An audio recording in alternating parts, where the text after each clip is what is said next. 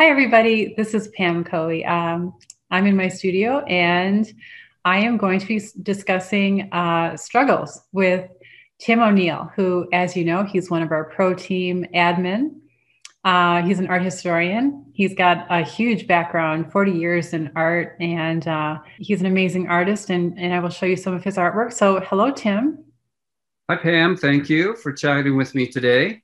Yeah, you got a million projects going on, which that's really cool. And for all of you out there, he's enrolled in a year-long Milan course. And so we are going to be discussing, Tim, your challenges. And for somebody who's been painting for so long, I always find it like really good to talk with artists who've had success, and like our struggles never go away. Do you agree? Right. Yeah. They're part of the process. They really are. Okay. Well, I love to hear about your process and how like things have changed over time, over your 40-year period. The struggles that you told me about, which you submitted when all of our founding members kind of submitted their top three struggles, you wrote, choosing one medium so that you can go deeper into one and fight this jack of all mediums, sort of master of none syndrome. Is this something that you feel is like come to a point now over your 40-year history, or is it more recent? No, I think it's been all along for me. I started as a photographer, but I drew and painted a lot still, even though I was making my living as a photographer. It was just one medium, and I'm a lifelong learner. I love to learn. You and I are much the same in that way. And so I get a lot of enjoyment from learning, but the challenge is then I feel that I don't go deep enough into some areas to really to never get mastery, if you will, of those areas. And so I think it's something that's kind of at least felt like it's plagued me all along. Even though I've spent a lot of years in several different mediums, I still don't feel like there's any one particular medium that I have mastered or even come close to.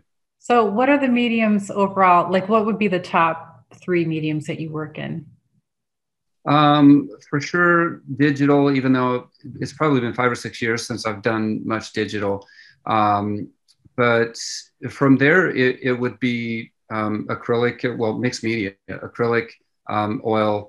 And then recently, as a year ago, with your course, I added cold wax, and that's been actually pretty fun, a lot of fun, and Well, pretty exciting. let's take a look at your work. For somebody who says that you're jack of all mediums and master of none, when I first saw your work, I mean, I was pretty blown away and felt like you certainly had a handle on this one. So, is this an oil or an acrylic? This is mixed media, so it's pigment and oil. Okay. Um, Yep. And so it's what I'm able to get results that I enjoy. The process for me is kind of been what the challenge has been. I have a really good process that I can get results that I like, but it involves so much digital, and I don't like sitting in front of the computer. I do like the smell of the studio. I like the tactile qualities of paint going on canvas or on board. I like the sound the brush and all my tools make on the board, whether it's a cradle board or solid board or canvas. I love all of that a lot. I mean, that's really what I enjoy the most. And so I want more of that and less digital, less in the computer. And I'm making progress towards that. I haven't been digital for 5 or 6 years now. And that was the whole goal, was to kind of, all right, let's get back to basics. Let's get back to drawing instead of allowing myself to use a photograph as a reference. And, with Photoshop or with Painter, you can whip out a likeness in 20 minutes. Yeah. And there's nothing wrong with that. I don't believe, some people say, oh, that's cheating. No, it's not. Whatever. It's not cheating. It's just a different way of working. It's a different skill set. Right. But for me, it takes away some of what I really, really love about creating fine art. So I've been looking for that balance. And that's kind of, I'm more and more traditional media and less digital now. Okay, I mean, and looking at these two, and let's show a couple more images here. Obviously, you're combining realism with abstraction, and you being the art historian, you would have a way better ability to place yourself in this realm of art history. I mean, we're in postmodernism, right? Postmodernism or whatever. And I mean, I think most people would look at this body of work and say that, you know, you in some way you have mastered at least what you're doing here, and whether that includes a bit of digital and then, you know, your mixed media, whatever you're doing, it's working and working really well. Or do you not feel that these, I mean, wouldn't you just say that you have mastered this process pretty much? I think, yes, for this process, I'm very comfortable. I've taught it for a lot of years. I'm one of, I don't even know what they call it now, but Corel Painter has elite master, yada, yada. I don't even know what it is, but there's a group of us that started with Corel Painter way back before it was even Corel Painter. I think there's 8 or 10 of us, and we've stuck with that and grew with the software as it grew. So I am very comfortable with Corel Painter and Photoshop as well. Started with Photoshop 1 way back in the day. Wow. So on the digital side of things, I feel that I can pretty much create anything that I can think of. The challenge is for me, again, bringing that back out with traditional media and combining the two and going more and more towards abstraction and less realism is what my goal has been, and trying to find a process that works for that. I do like figurative work. I love portraits. I like landscapes and wildlife, but I'm not a big fan of realism. I do appreciate those that have that gift that they can draw and paint realistically or hyper realistically. I do not have that, but I can take an incredible photograph. So for me, it's kind of like, why do I want to, you know, I don't want to learn and take the time to do that when I can do it effectively with what I already know with photography.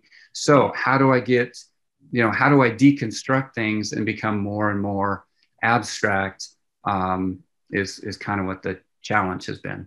And do you think, okay, so that's really interesting because you're talking about moving into a whole new genre. You're going from figurative and semi-realism, semi-abstraction to, are you talking about total non-objective art?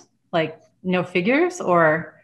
I think still objective or abstract as opposed to non-objective, but I love non-objective art. I just am not very good at it yet. And I haven't figured any of that out. So that requires a lot more experimentation in play for sure. But I also find myself always drawn back to wanting to start from something I see or something I have seen, which would then, you know, it's not objective if you do it that way. So it is a launching point, and then you diverge so far from it. As I've talked with other artists, like they have a plan, but then by the time they finish their work, it's like it looks nothing like where they started, you know? Right. And I think that's fine too. You know, there's something to be said for you know, auto painting and just play for sure.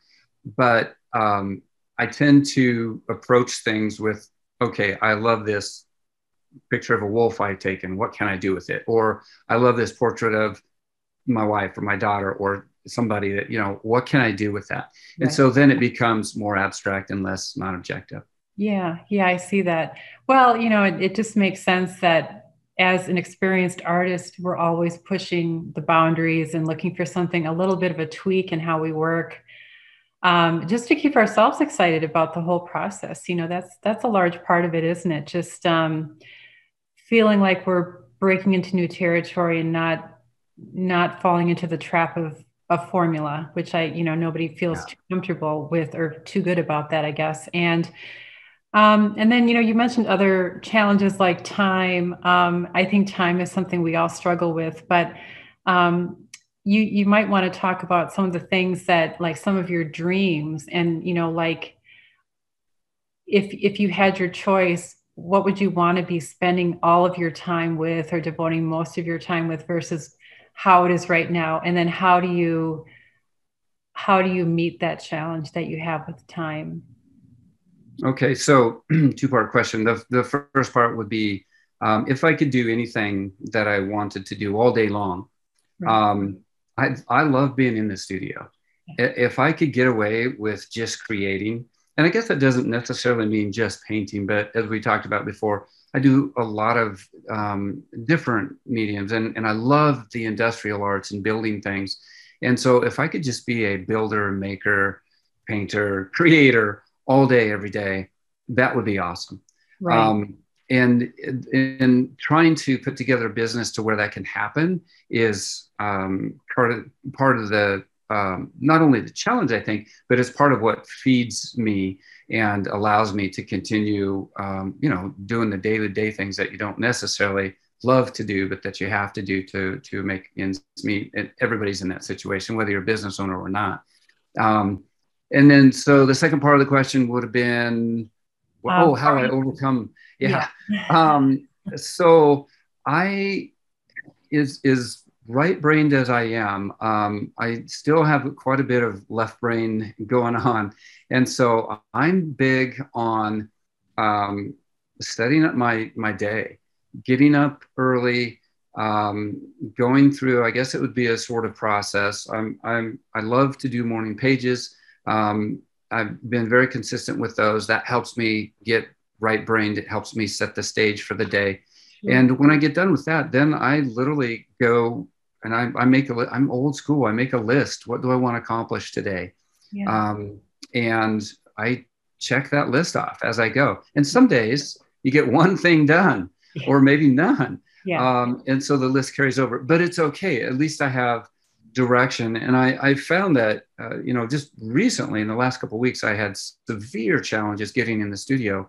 And when I kind of unpacked that a little bit, um, that's one of the things that was missing. Was I wasn't doing my normal daily routine, my list. I'd gotten kind of out of whack with that, and just, hey, it's free time, I could do anything I want. Not being in school as a teacher, that's dangerous for me anyway, because I didn't have any direction. I wasn't moving towards the goals that I had preset. I was getting things done, but they weren't the right things. That's Yeah, right. Talk about, your basically your day job, but it's not the entire year round, right? It's like right. 9 months out of 12. And what is it you teach? Yep, I'm an art teacher and a coach. So I teach 7 through 12 art, and it is an absolute blast. I do love it. Um, it's as I get older, though, the energy that it takes to do that is it takes a lot more energy than I have, and so I know that sooner or later I need to be able to be prepared to walk away from there and have something in place that I can really enjoy and move ahead with those other goals. Okay. Well, that's awesome. I mean, it sounds like don't forget your list, Tim. I You need know. your list. I need the list. Yeah, don't we all? I mean, and I feel like, as advanced as we get technologically, we can keep our notes on our computer. I still revert to these Post-its. My Post-its have Post-its, and they're all like taped together until they get to be like 3 feet long. So talk about your last challenge was personal voice, and you wrote, "I've never bought into each piece of art I create having a deep meaning or making a specific statement. I don't know that I have anything specific to say. I just want to create, many times just for something pleasing aesthetically. Having said all of that, I would like to develop a signature style."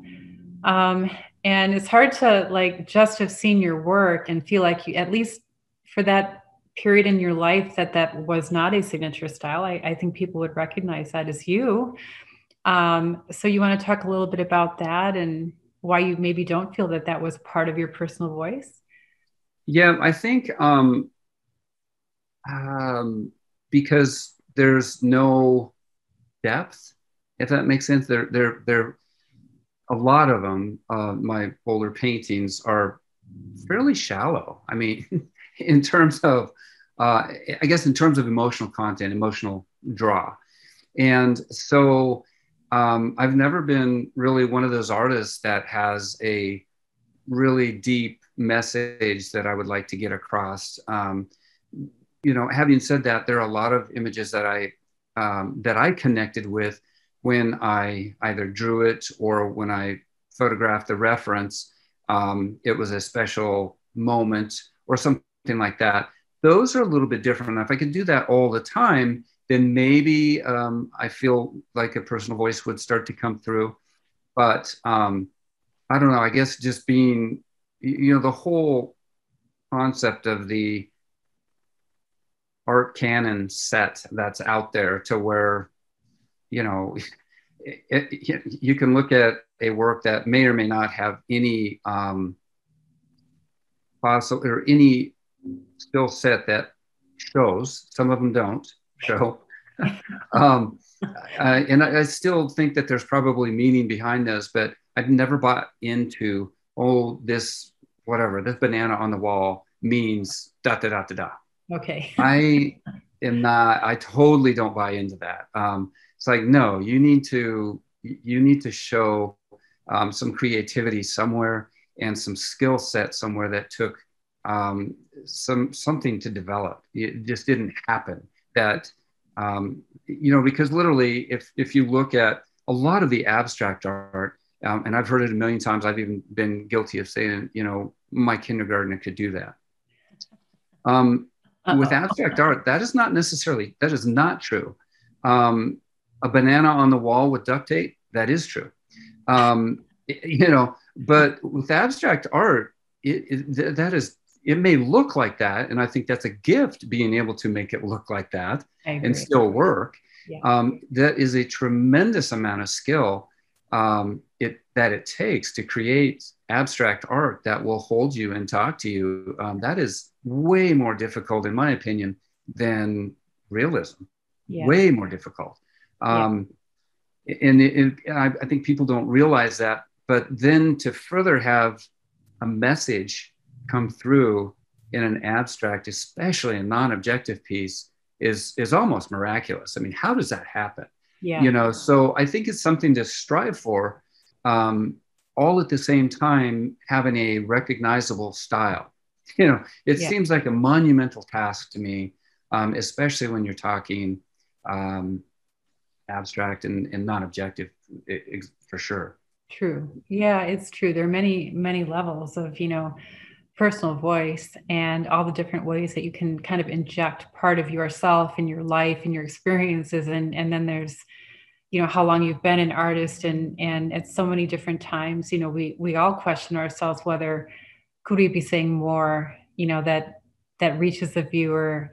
It's a very complex thing, but I want to really thank you for sharing, your struggles, your personal struggles with us. And, it's always good to talk with artists who have a lot of experience like yourself, and find out that, we're kind of all in the same boat, no matter how far along we are.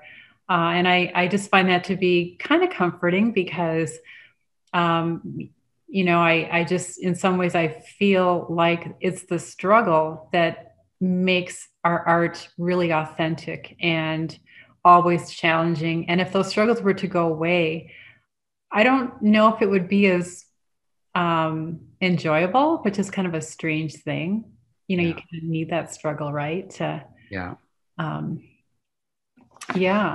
well, thank you so much for your time, Tim. And we'll be doing more chats for sure. And thank you for sharing this with the pro group. And I so appreciate you as being one of our admin and providing the art bites, which people will get to see pretty soon. Okay. Thank you, Pam. Have a great day. You too. Bye-bye.